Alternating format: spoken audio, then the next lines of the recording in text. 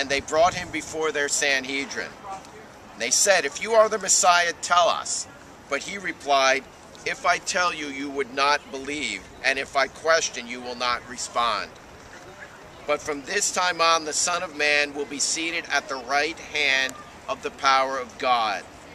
They all asked, "Are you the Son of God?" He replied to them, "You say that I am." Then they said, "What further need have we for his testimony? We have heard it from his own mouth." Luke 22:66 through 71. Let us pray.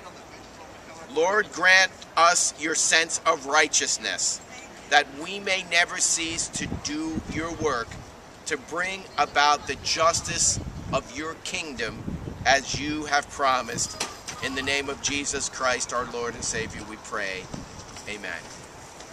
Amen. Yes, that's pretty clear back Yeah, there. it is. Surprisingly.